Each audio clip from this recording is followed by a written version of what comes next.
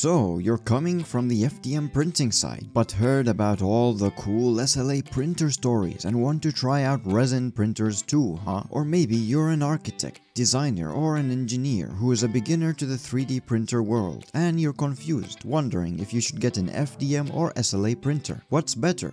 Is it worth it? Is it complicated? Well, SLA printers are a little more complex compared to FDM printers. So before I get to the 5 main SLA printers, I gotta teach you some cool stuff. And look, if I explained everything in this video, it will take more than 30 minutes. You don't have 30 minutes, but you do have 4, right? Instead, I will sometimes give you keywords to type in YouTube to check certain videos out that will give you all the knowledge and tricks you need. But in the next 4 minutes, I'm going to give you an impressive crash course that will get you up to speed, which normally takes weeks to learn. You're about to save a lot of time and confusion. First of all, let's highlight the differences between FDM and SLA printers. FDM printers are more simple, cheaper, and have a lot of filament types, mainly plastic. SLA printers use resin and are a lot more smooth/accurate.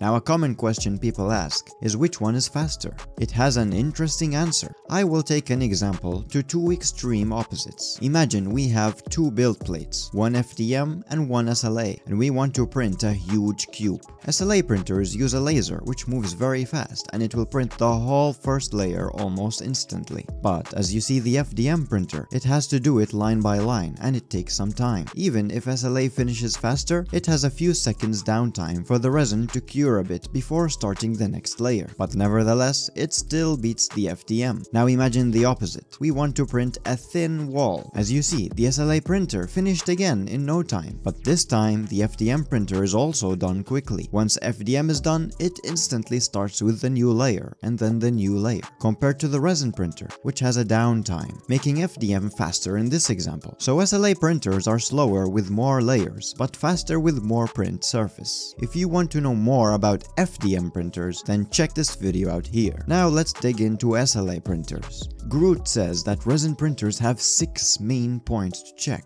A point SLA printer manufacturers tend to leave out is that most SLA resin is a little toxic, so you will have to take precautions to avoid the smell, fumes, and uncured resin parts. Type SLA safety on YouTube to find a quick guide. Next thing to know is cleaning and curing. Cleaning means removing the extra resin goo that's on your figure. You do this by using 99% alcohol. Then for curing, you have to use ultraviolet light to strengthen the model so it reaches optimal properties. Either buy a machine, make a DIY machine, or use the sun. You don't need to buy a wash and cure, but I provide a link for a good one in the description. It saves a lot of time and effort. Otherwise, type cleaning and curing resin print on YouTube. Third thing to know about is the vat and FEP. The vat is where you store your resin. FEP is a thin and smooth layer that goes between your resin and your screen. It's thin so that UV light passes through smoothly and accurately. There are types of FEP, like NFEP and FEP 2.0. Make sure to clean the FEP every once in a while using alcohol and don't scratch it. Apart from that, you need to make sure you level the bed.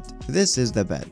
And then you're good to get slicing. The most famous slicer for SLA printers is the Chi2Box. Lychee is another newer but very effective one to try out too. A common place where people tend to make mistakes that cause failed prints is with supports. Type how to build SLA supports on YouTube. And the final point, resin printer's resolution. It's so high that you might not even see the layers, but resin quality depends on the printer screen. Older types have LCD screens but are quickly going out of trend. Instead, monochrome LCD screens are the new trend. You can get 2K, 4K, 6K, and 8K monochrome screens, but these numbers are more for marketing purposes. Here is an example. A 5 by 3 inch screen with 4K resolution means that there are 4000 pixels and 5 inches. But that's the same with a 15 by 9 inch 4K screen. You see the difference? The pixels are now stretched out. So in reality, both options are 4K, but the first option is 3 times more accurate. To measure true resolution, just divide screen size by the number of pixels, and you get microns. 50 microns is the average resolution for a budget SLA printer. The lower, the better. Okay, guys, was this helpful? Do you feel a little less confused? Now that you're up to speed, let's talk about the 5 best beginner SLA printers in 2022. Links can be found in the description below. I also have a quick summary chart later that will help you know which SLA printer is best for you.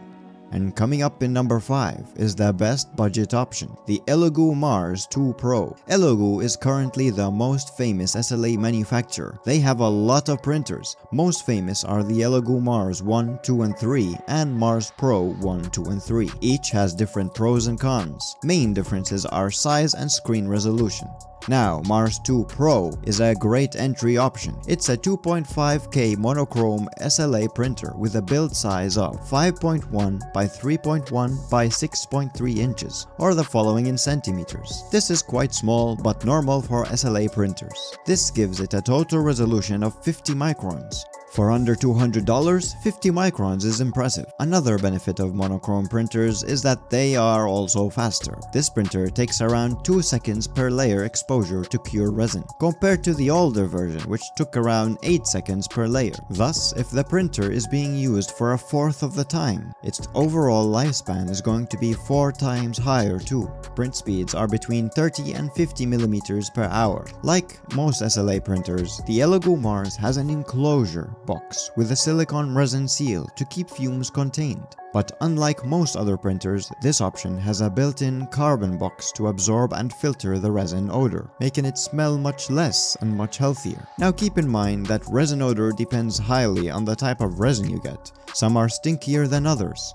The vat is made out of aluminum, which is great, since other similar budget options have plastic ones. ELEGOO has a 1-year warranty on the whole printer and 6 months on the 2.5K LCD, but not the FEP film. But anyways, ELEGOO gives you 2 extra FEP sheets to replace the original when needed. Once you get the hang of this printer, you will find it even easier than FDM printers. It has less settings. This option is great if you're on a budget and you don't care too much about print size. Just print quality. Another similar option to the ELEGOO Mars, yet even cheaper, is number 4, the Creality LD002H, another 2.5K monochrome printer with a size of 5.12 by 3.23 by 6.3 inches, very similar to the ELEGOO. So, micron resolution is also going to be the same at 50 microns. And another similarity is that it has an air filtration system. Great! The LD2H has a little more fluctuating speeds between 1 and 4 seconds per layer. And as prices fluctuate from time to time, the Creality LD2H might prove to be more cheap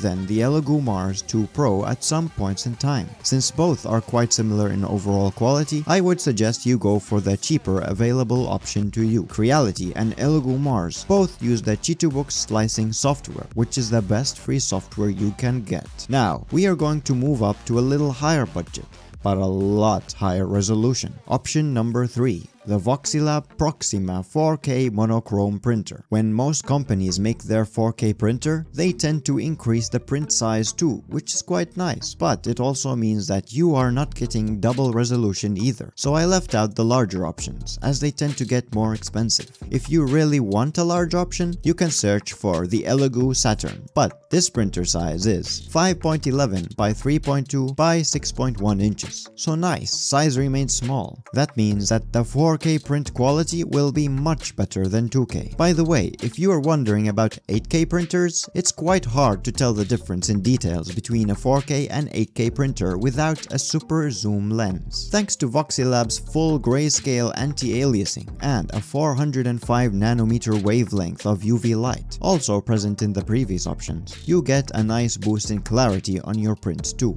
Voxelab provides lifetime of technical support and a nice 1-year warranty. warranty, once again supporting Chitubox. And with quite a large community base, this printer is a good way to start 4K printing. Next up is the second most famous SLA printing manufacturer, the Anycubic Mono 4K. Once again, the Mono 4K has a small build size, 5.2 by 3.14 by 6.5 inches, so it has a resolution of 35 microns. This is very impressive and will definitely show on your builds, boosting a high contrast ratio of 350:1.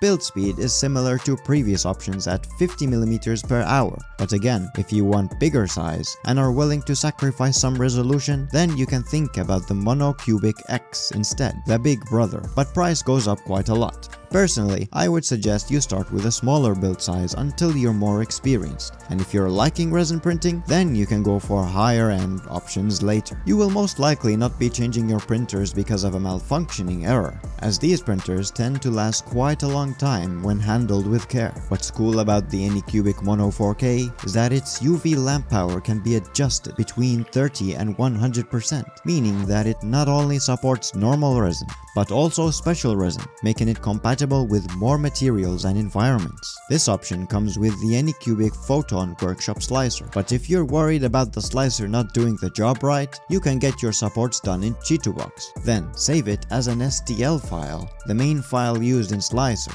and open it up with the Photon Workshop Slicer. That way, with one extra step, you get to have perfect supports, at least until Chitubox adds the Mono into its collection. Warranty on this option is practically non-existent, so you might want to think about getting an extended warranty.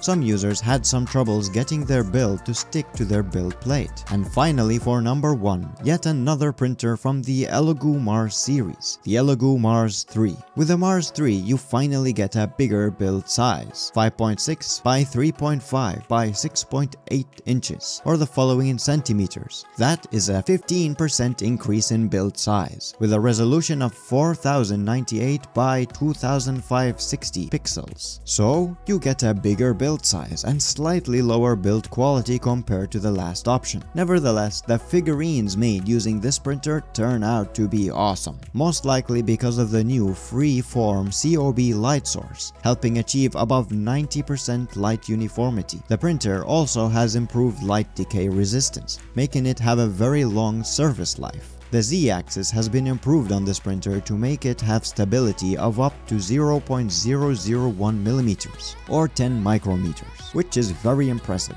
Build plate adherence is also something that has been improved on. Thanks to the sand-blasted plate, you get more adherence to the model, so models don't fall off of the printer. FEP film no more, this printer has a PFA film. This new film is even more smooth and somehow manages to protect support from being broken too, reducing failed prints. Same as the ELEGOO Mars 2 Pro, this option uses Chitubox, but they even go beyond that and provide you with a free 1-year use of Chitubox Pro. As for the warranty, you get a 1-year warranty. Some options in this list come with a toolkit and extra gloves. Here is a quick chart showing you exactly which printer to get, based on what you need. And I hope this video was helpful. If it was, throw a like and subscribe for more 3D printing advice. Like this video here or this one, and have a great day.